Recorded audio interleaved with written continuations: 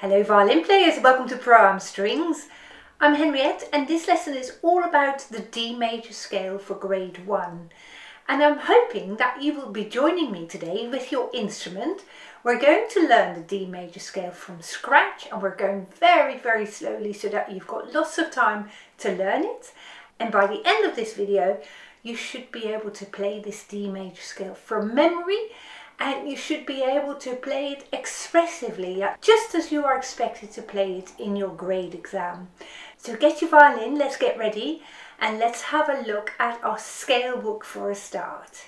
If you are preparing for a grade 1 exam, I would assume that you have this scale book, Scales and Arpeggios, from the ABRSM set for grade 1. Now if you open this scale book, you can see that it has two sets of scales in.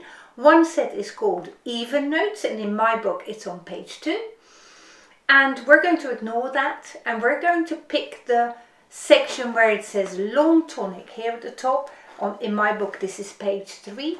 We're going to learn the scales with a long tonic. You have the option in your exam of playing one or the other, but I think from a violinist's perspective it is slightly better, in my view, to play the scales with the long tonic, and that's why I'll be teaching you this today. So by the end of this video you should be able to play this scale like this.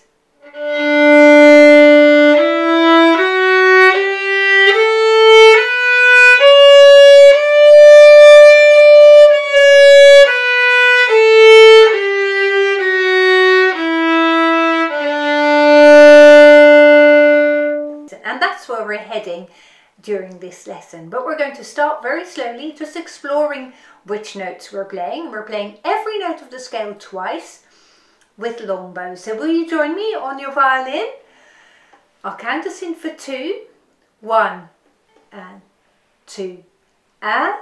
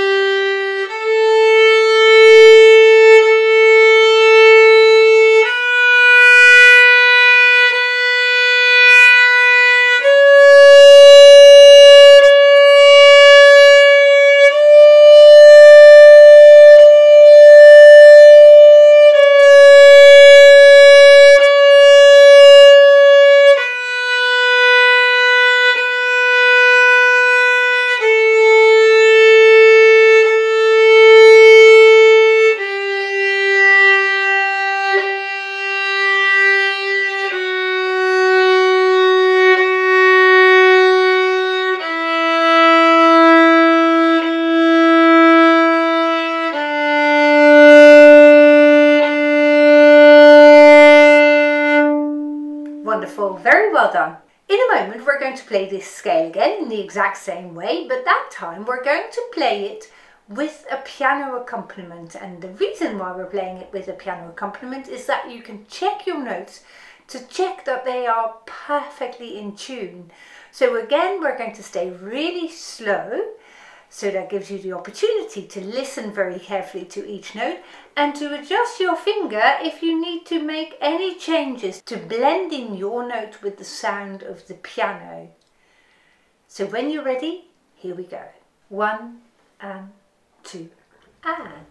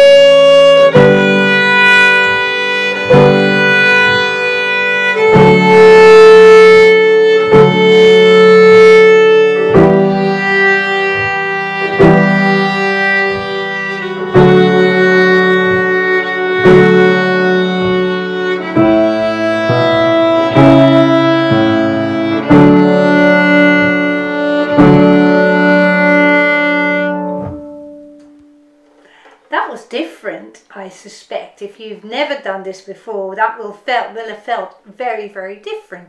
And you're doing great just to explore this scale in different ways. Well done. Now in this next playing, we're going to work on the intonation, on the tuning of your notes even more. And we're going to hold on to the third finger, and we're going to check the third finger on the D string once we get there with the open G string. And then we play further up the scale, and then when we hit the third finger on the A string, let's check it with the open D string, shall we? So here we go. I'll count us in 1 and 2 and...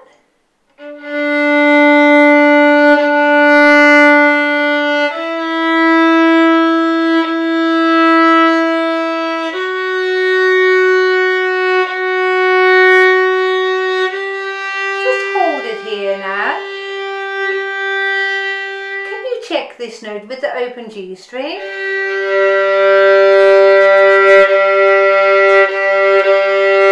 Can you hear if your finger has gone absolutely perfectly in tune, or whether it was perhaps a little bit sharper than you would have wanted or a little bit flatter than you would have wanted? And once you've worked that out, can you adjust your finger?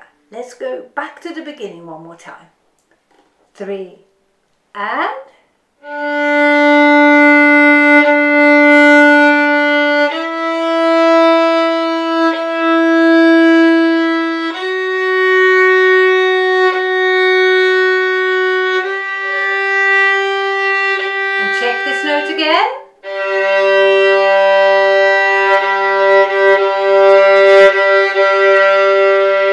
Carry on now.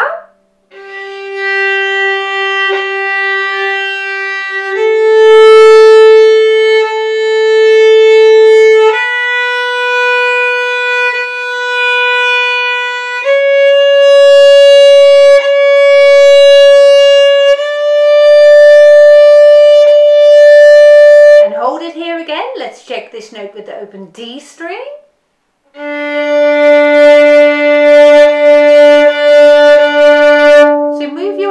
Slightly if it's too high or too low, so that you get it perfectly in tune. Check it again. Oh, we're starting at this note now and we're going down the scale.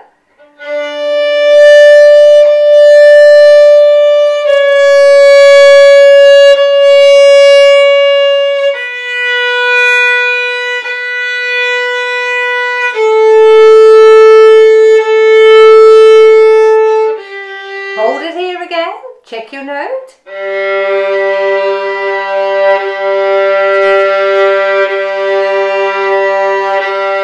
And once you've got it in tune, let's continue, starting on 3.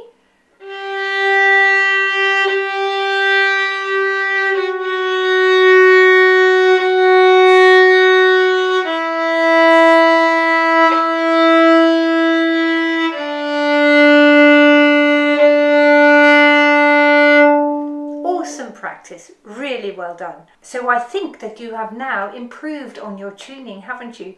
So now it's time to play the scale in the way it's printed in your book. So we're going to play a long D, and we're going to play that with the whole bow. Then all the quavers, or if you're in America, 8th notes that follow, we play at the upper half of the bow. Then the high D at the top, we're playing with a long bow again. The quavers or 8th notes that follow at the lower half of the bow, and we'll finish with a long bow at the end. We're going to go at this pace. 1, 2 and 3 and 4. And here we go. And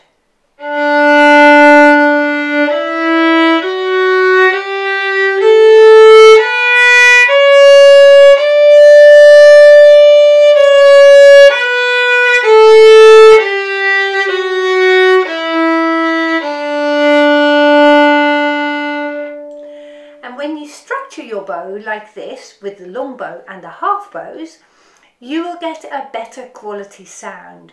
So on this next playing, we're going to practice that again, and I want you to try and play it from memory as well. We've played it a number of times over, so I'm guessing that you might know this off by heart by now.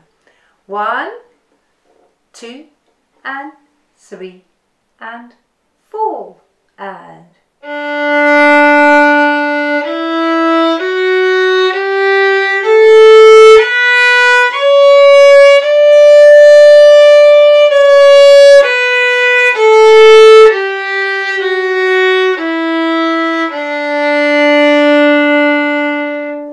terrific. Well done you.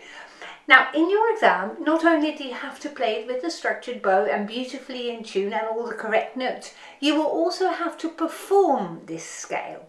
And that means you have to play it like your best ever piece that you've ever played. So we're going to work in our next play on quality sound, and you can create that quality sound by structuring your bow with the whole bows and half bows like we've already done. But this time I want you to add playing crescendo, so gradually getting louder to the top note, and then as you've reached the top note, stay loud for the remainder of this scale. So crescendo and then staying loud all the way through. 1, 2, and 3, and 4, and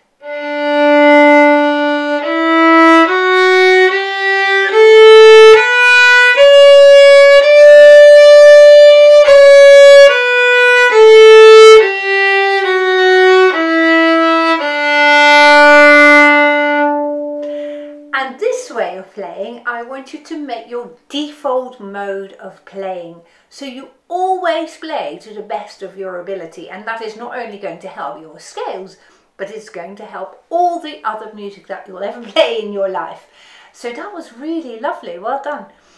Can we now try playing it slurred? If you look at that big box at the top of your page in your book, you can see how the slurring is organised, and the bowing, I always think, is slightly easier again when we slur it, because we play the first note, which was already a whole bow, but then also every group of 2 notes that follow, also with the whole bow. So everything in this scale is played with the whole bow. 1, 2, and 3, and 4, and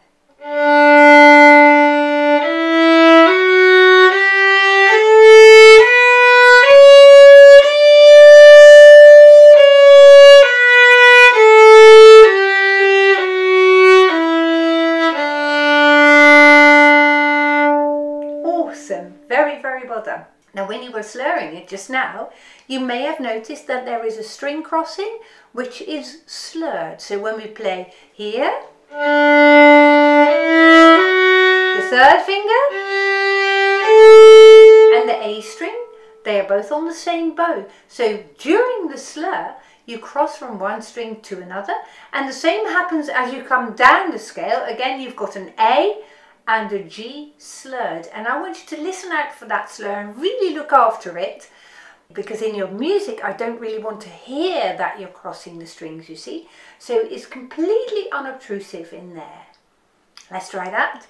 1, 2, and 3, and 4, and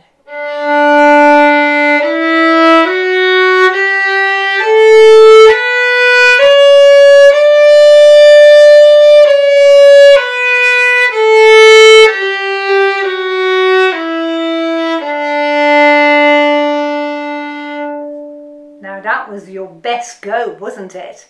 Really well done. And I'm thinking you have improved tremendously during the course of this lesson. So congratulations, you've done a brilliant job. I would like you to keep following this course. So come back tomorrow and we're going to play the D major arpeggio in that lesson. Thank you very much for watching, and I'll see you soon. Goodbye.